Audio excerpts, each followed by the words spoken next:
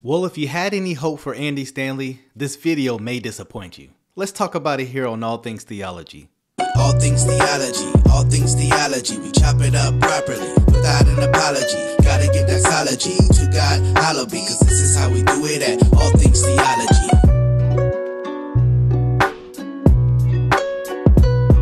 Yo, grace and peace, and welcome back to an episode of All Things Theology, where this is your host K-Dub, and today we're going to talk about Andy Stanley. Now, some of you guys have known, you follow this channel for a little while, you know I've critiqued Andy Stanley primarily over a few reasons. One, his view of scripture, which I believe is unbiblical, and two, his view on LGBT.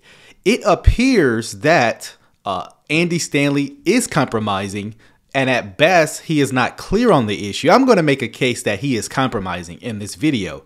If you haven't seen, Albert Mohler wrote an excellent article, which we're going to look at today, really explaining some of the things I'm talking about right now, his compromise, and just at times just not being clear on what he believes about the issue. So what I'm going to do right now is share my screen, and we're going to look at the article here titled "The Train is Leaving the Station, Andy Stanley's Departure from Biblical Christianity." And I believe that's exactly what's going on here. It is a departure from biblical Christianity. So what we're going to do is go down. We're going to take a look here. He says, starting off, he says, it's not like we have not seen this coming. Andy Stanley is set to host the Unconditional Conference at a campus of North Point Community Church in the Metro Atlanta area in the coming days, and the website for the conference bills it as a two-day premier event, especially designed for the parents of LGBTQ children and ministry leaders. Now, we're going to take a look at that conference here in a second, but I just want you to note Andy Stanley is hosting at his church an unconditional conference about LGBTQ children, etc., etc. Again, we'll take a look at that here. It says, quoting from, I believe, the conference, it says, "You will be equipped, refreshed, and inspired as you hear from leading communicators on the topics that speak to your heart, soul, and mind," it promises. One statement stands out in this description: "No matter what theological stance you hold, we invite you to listen, reflect, and learn as we approach this topic from the quieter middle space." Now, anytime you see that language, what you actually have is not a middle space, but you actually have a left space. And again, I'm going to demonstrate that as we, talk about this conference. Albert Mohler goes on and says, "The promise of the quieter middle space might appear attractive, given the volatility of cultural discourse on LGBTQ plus issues, and a conference designed to help parents of LGBTQ plus children and ministry work through these issues in clearly biblical terms would be a welcome development," right? That's what you would think, right? We're going to be nuanced. We're going to help children who maybe, or parents whose children who have come out homosexual. I would be totally for that, right? You're going to give them a biblical, right, response. But as we're going to see, that's not what's going to happen at this conference. And yes, I can say that even before they speak on the issue. But maybe we'll have to do some commentary after the, sessions come out. It says, "But the advertising for the Unconditional Conference indicates clearly that the event is designed as a platform for normalizing the LGBTQ plus revolution, while claiming that the conference represents the quieter middle space. And that in lies the issue. It claims to be the middle ground, but it's actually promoting an agenda," right? It says, "In truth, there is no middle space on these issues, and it's no longer plausible to claim that such middle space exists." Amen, Albert Mohler. As the saying goes, there is no neutrality when it comes to these moral issues.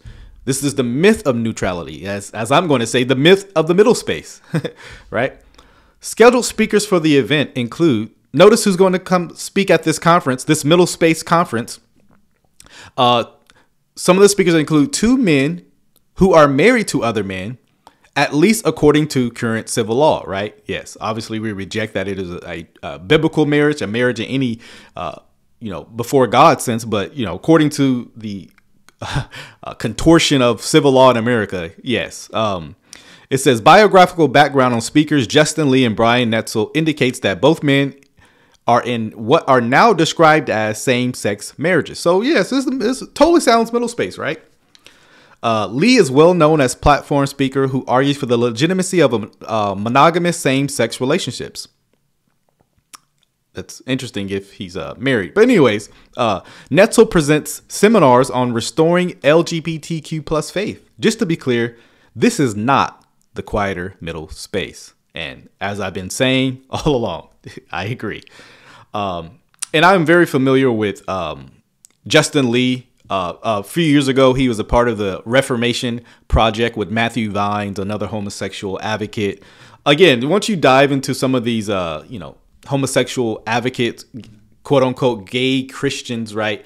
You just kind of find some of these names out and kind of see some of these things. But yes, Netzel, heard of him, and we'll find some other people that also like this. Another speaker is David Gushee. Yeah, David Gushee is a promoter of, this is me speaking, not the article, of homosexual gay Christianity as it is often called. But continue with the article. David Gushee, a prominent intellectual who has been honest about his own change of mind on the moral status of LGBTQ plus behaviors and relationships. In this definitive edition of his book, Changing Our Mind, right? Notice that. So we have a repentance here, according to this language, a subtitle as Landmark Call for the Inclusion of the LGBTQ Christians. He traces his own pilgrimage to eager LGBTQ plus advocacy. In the book, Gushee states that he will grant the historical claim that the church has believed that same-sex acts and relationships are always wrong. But the book traces his change over time to a position in which he clearly asserts that the Christian church has been historically wrong on this issue. So he's arguing that when it comes to homosexuality, not even homosexuality, LGBTQ plus issues, the church has been, abysmally wrong. Not even close. That would have to be the argument he presented. It seems that is his argument. He says, in this book and in other presentations, Gushee is clear about his position, his reasoning, his reading of the Bible, and his conclusions. Going on with the article, it says, I appreciate his honesty and the clarity which he makes his arguments. Furthermore, I am pretty confident that Gushee would agree that the issues at stake in this debate reflect the deepest issues of conviction and our understanding of God, the gospel of Jesus Christ, and how we read the Bible. So true. What we face here is an honest disagreement over fundamental convictions. As Gushee writes, I am instead asking whether devout gay and lesbian Christians might be able to participate in the covenantal marital sexual ethics standard, one person for life, faithful and exclusive and loving, non-explosive, non-coercive, reciprocal relationship that is the highest expression of Christian sexual ethics, which in fact a golly number are already doing. I can't find a compelling reason to say no anymore. Well, once you get rid of the Bible, then sure, there isn't any compelling reason. But I would push back. This is me talking out the article. I would push back. Once you get rid of the, heterosexual, male female relationship, why not get rid of the one? So why not have a poly relationship, right? Who says we can't have 50 people in a marriage, right? Why not add all sorts of absurd things, right? Because once you can't find a compelling reason to say no anymore to male female, who says everything else should be, why do you find a compelling reason to say yes to one person? Why, again, this is a consistency matter that I'm trying to bring out. Let's see.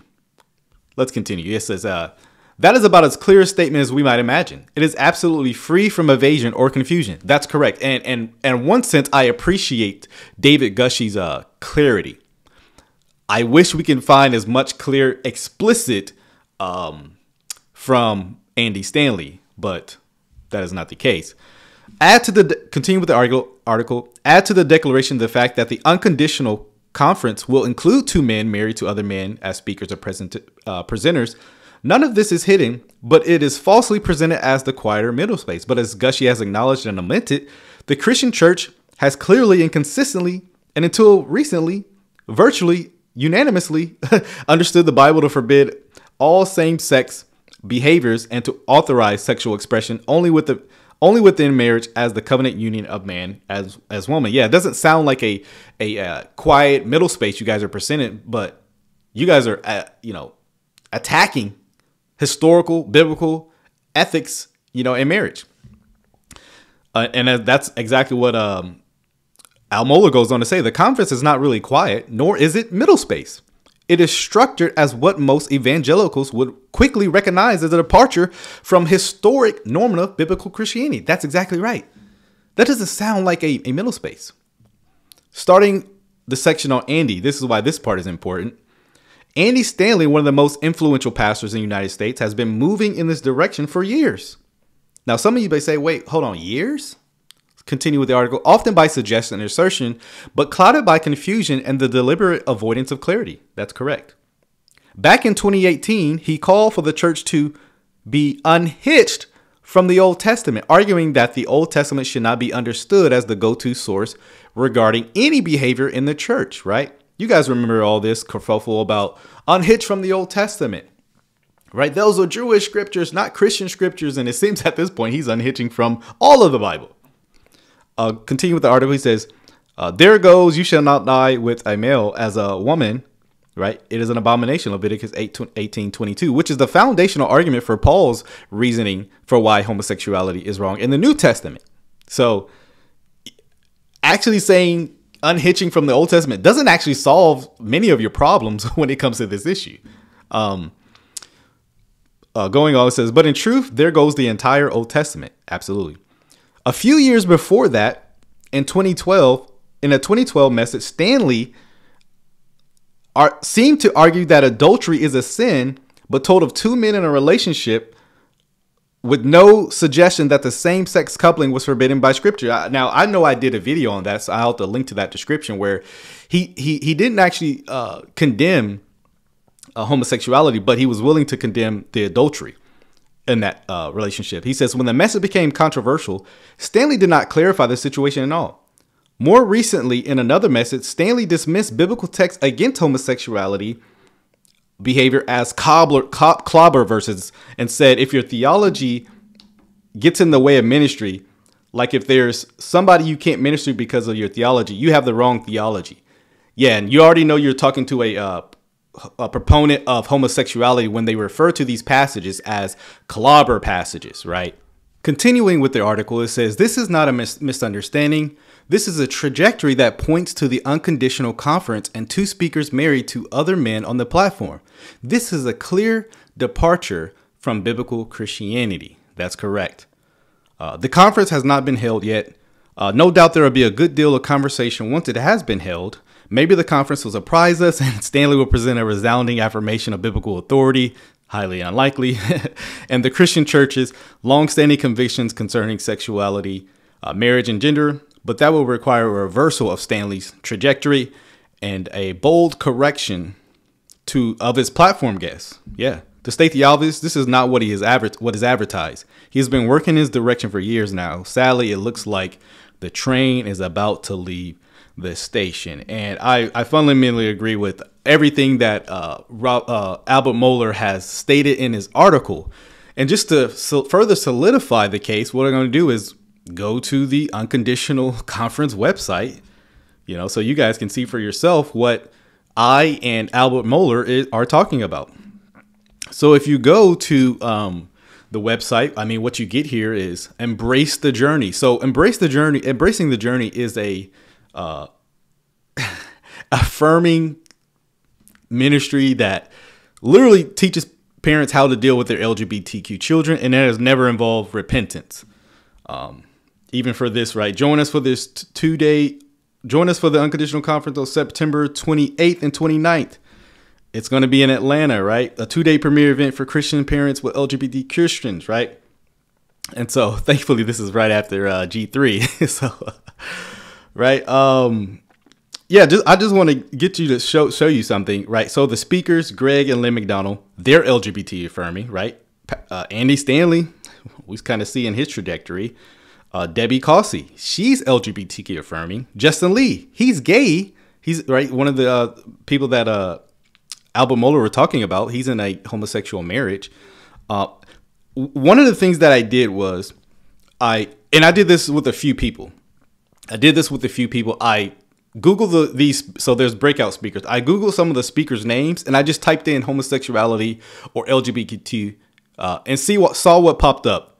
And I did this with about 4 or 5 of the speakers that I didn't know.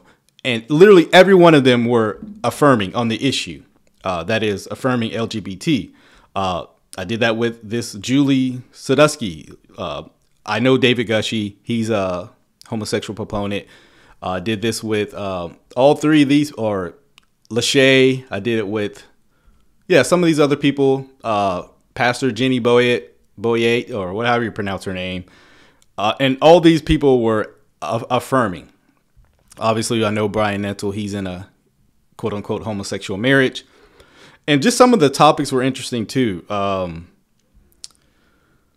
My goodness, right? Wrestling with theology, pointing towards Jesus, understanding gender dysphoria, the transgender journey, ministering to LGBTQ plus youth today, right? Just so many of these topics that are LGBTQ plus faith and stories, right? So many of these topics are not coming from an issue of presenting the Bible's position on this, but affirming these issues and then teaching people how to deal with apostasy, essentially, how to compromise, And so, again, I believe Albemarle was right. The train is leaving the station, but Andy Stanley has long left the train, right? He's no longer on the train. He's no longer on the bus. That is the Bible. And so, again, if you have any hope for Andy, I think this should be dwindling. Obviously, God can do a supernatural work. That's not what's in view here. The issue is where he is now. What is he presenting? Why would any man who believes what the Bible has to say on homosexuality, marriage, ethics, why would someone have all these homosexuals come and gay affirming people to present, something that he doesn't believe? Obviously, I believe he's compromising on the issue, and this has been long in the works. And so, again, dating back to 2012. And so hopefully this was informative. Hopefully you enjoyed it, guys. Till the next time, grace and peace. Yo, grace and peace. Thank you for watching another episode of All Things Theology. If you enjoyed what you heard today, go and give me a like, subscribe to the channel, hit that notification bell. I promise to give you weekly videos, lives, interactions, exposing false teachers, sharing with you, the viewer, my theological beliefs, things about the culture and the Bible. So if you're here for that, come on and join us.